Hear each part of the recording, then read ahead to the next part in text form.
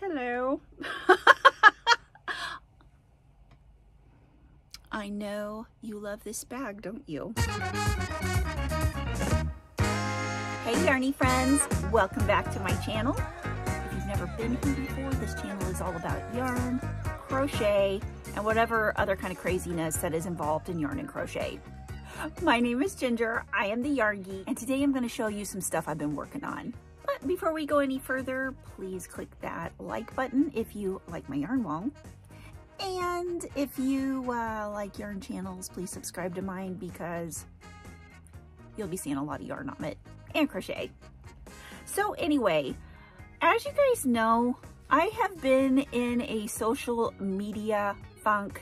I haven't been posting a lot of things. That's because my brain has been off of the posting and onto the crocheting, which I guess that's a totally good thing because that's how I decompress. That's how I get readjusted to life in general, is just sticking my head in the yarn and crocheting.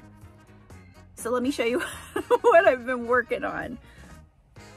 As you may know, a couple of weeks ago, I made one of Bag of Days. Oops, I need to tie these. Oops, one of Crystal from Bag of Days little dish towel dresses. I'm obsessed with these. I'm making tons of these. This is, oops, let me tie the edges here. They have these little ties on the sides.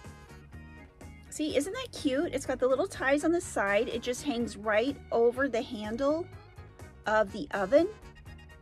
And you tie it on the edges right here, and it's like that. So it hangs.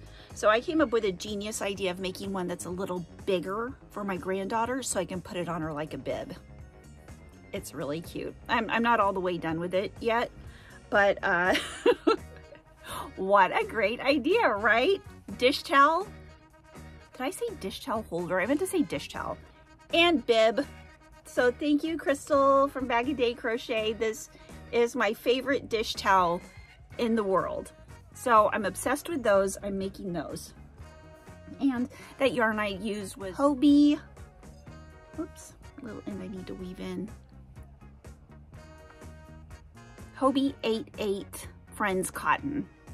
Wonderful yarn. Okay, the next thing I made was I'm getting on to turkey stuff because Thanksgiving is coming. And look at this dish towel. Okay, this is kind of the same way you put this part over. I know it's a turkey. Look at those eyes. This is the first time I ever did like an applique face on anything.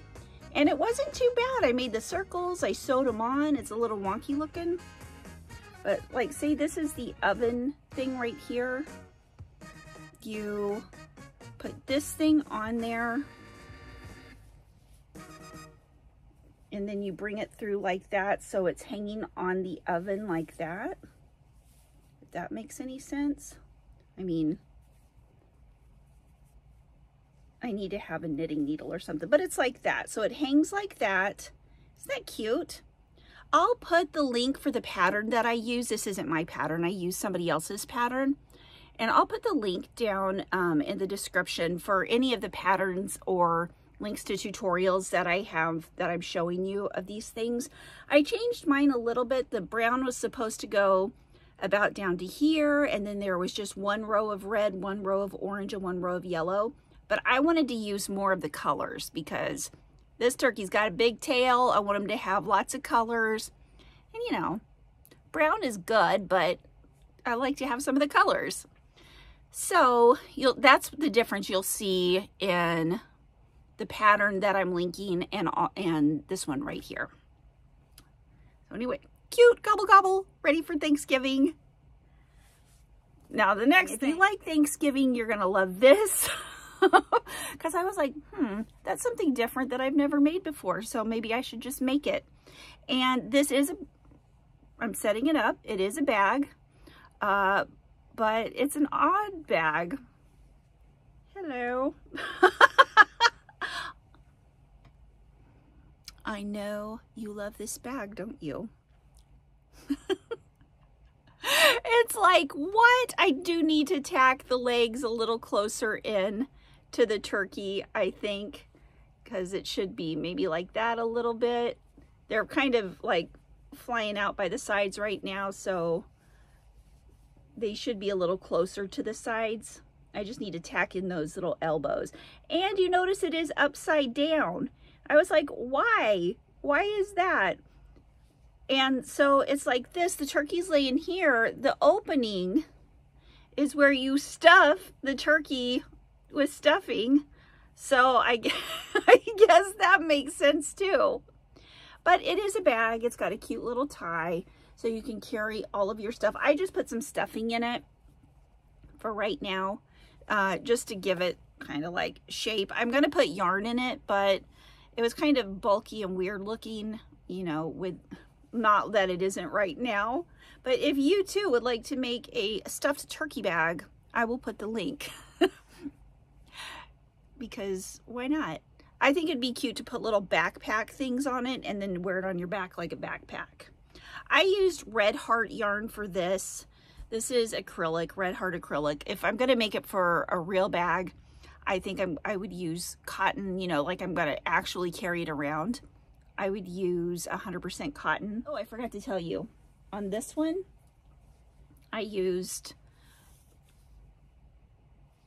What yarn did I use? Oh, these are all the Just Yarn Premier from Dollar Tree. I got into that part of my stash and I got those yarns. It's a 4-weight. Everything that I've used, that I've shown you so far, is 4-weight yarn. Okay, so Thanksgiving things I have shown you. Oh, I'm not done with this. This is a little coaster that I'm crocheting. I'm not done with it yet, but I'm working on it. It's another pattern, which is totally cute. I just need to weave in the ends and put the feet on. I just haven't finished it yet because there's only so many hours in the day, right?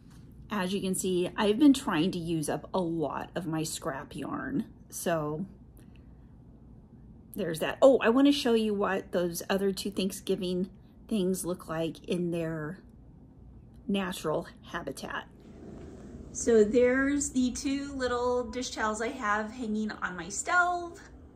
They're hanging right there. Another thing I've been working on is this. It's a hexagon rug for my kitchen. Can't really see it. It's on the back of the couch right now. I'm going to make it a little bigger. It's about 3 feet across right now. And it's just 2 strands of 4-weight just cotton by Premier that you can get at Dollar General. And I'm going to put a picot, that basic picot stitch, around the edge of this when I'm done with it. But I've still got some more yarn. I've been using scrap yarn for that too. Oh, this is a rug I made. Sorry, it probably needs to be swept. That's the same pattern for the rug that I'm making right now. I made this one, I don't know, 6 or 7 years ago. It's a rug that I made with sheets, just sheets torn into 1-inch strips made into a basic hexagon pattern. So you kind of get the idea of what this rug is going to be, the cotton rug that I'm making. Now, last but not least, here's my turkey bag. It's sitting on the table next to a pumpkin because why not? It's just one of those things. Got him sitting there, he's upside down, his butt's in the air. I don't know what else to tell you, but yeah, I think I'm gonna turn him into a backpack and put these arms a little closer into the bag. Okay, I went to Walmart the other day and I got some of the Mainstays sparkle yarn. And I think that's what you call it. Metallic, Mainstays metallic, Mainstays sparkle, something like that. But I got these 2 colors. If you guys know Walmart yarn, you know what I'm talking about. I'll also put a picture in here so you know what it is, or you know what yarn it is. But this is only like $2.97 for a skein of it. And I decided to make this cowl. It's one of my own patterns designs. I actually need to make a pattern and tutorial for it. Hopefully someday in the future I'll make this. But it's super easy. I mean, basic construction. I'll tell you basic construction. You make the ribbing right here, a little strip of it, sew it together, then do about 10 rounds of stitching, or, you know, 10 rounds of crochet, then the same amount of rows crochet, because you want to put a split in there, and then picot stitching. For those of you who don't know what I'm talking about, I'm working on making tutorials and patterns and stuff like that. So hopefully one of those will be coming to you soon. I was hoping to like not tell you about this stuff until I actually write a pattern or get a tutorial for it, but I can't. It's like, first, these are the order things go in. Crochet, like my hands actually crocheting, that's the first thing my brain thinks about. Second thing my brain thinks about is like making a video about it and telling you guys about it, which is the same thing as making a video. And third is, oh, maybe I should make a tutorial because I want to show, and then I want to do the logical part. So anyway, that is this. It's very simple, very easy to make. So while I was on this, because I love this yarn, this acrylic mainstays yarn is so cute. I thought, well, I'll make my granddaughter one. So I made her one, and it was little, see, right? It's a little one, but I thought I should put a hood on that. So I went on the other side of it and made the hood, and this is what it looks like on the side. See, it's got this on the side. It's got the little strings. I need to put fur around the edges right now. I mean, I don't have to, but I can. And it's also got a little split right here. I like to put the split in the side so that it comes down a little farther. I guess I could have put a split on both sides, but I just kind of like the way it lays. You know, it kind of opens up on this corner, comes down a little lower because I like it to cover this part of my neck. And I like it to come down here a little bit, but then it's still up there. I don't know if that makes any sense. Here, let me show you again what it looks like. I need to make an adult size that has a hood on it too. I've been cleaning out my yarn stash, and I did find another, see what I mean? I just like the way this is. I could make the split on both sides, but I kind of like it like this. I think it looks nice. And this split gives it just enough to come down that far. And of course, you can make this with any kind of yarn you want. I like this yarn a lot. And Sparkle is my new favorite yarn at this moment in time. And this stitch right here is just single crochet, double crochet, single crochet, double crochet. And then when I turn and go back around, double crochet in the single crochets, single crochet in the double crochets, single crochet. So it makes that kind of alternate. It gives it texture, but it doesn't give too much texture, and I'll show you why that's important in just a minute. Oh, I also, with the yarn that I had left over from the hooded cowl for my granddaughter and this cowl right here, I made my granddaughter a little ear warmer headband. I would say it's for me, but it's a little too small for me, but it'll fit perfectly on her head. I like the way that looks. When I put it together, I had a little more of the brown yarn, and then I had this much of the rose yarn. But I like the way when you sew it together, the two colors look. I think that looks really pretty. So there's that. Next thing, I actually finished a whip, and this started out as Chaos Cow for Affordably Geeky, but I finished it. It's not quite as chaotic because I made a pattern to what order I was putting the squares in, but it's these squares right here. I made it with, it's a 4-weight yarn. It's Yarn Bee 101 acetate that won clearance this last year, discontinued yarns. So I used 8 colors. I had 8 colors of the yarn, and then I had more white. So I used white as the main color, the off-white, and I made squares and they're just basic granny squares. If you want to know how to make a basic granny square, like I said, I'll put it in the, there'll be a link for it below. And then I put white on the edge of each one, sewed them each up with a white yarn. Actually, I single crocheted them together. I just went along the edges and single crocheted them together. Very simple. There is a bump, like a ridge on the back, and you guys, I still haven't sewn in all my ends or woven in all my ends, but I will get to that. So it's not distracting or anything, especially since it's all in white, so it doesn't make like a huge difference. I like this way of putting it together just because it's fast and I like it. But I still need to weave in the ends, and then around the edges, I just granny squared along the edge for 2 rows. Was it 2 rows? Yeah. For 2 rounds, because there's the one that was on the square, and then one, and then I did an easy picot stitch all along the edge. Oh, so embarrassing. I wish I would have put in all those ends before I showed you guys, but I couldn't help it. Like I said, I make, then I show, then I think.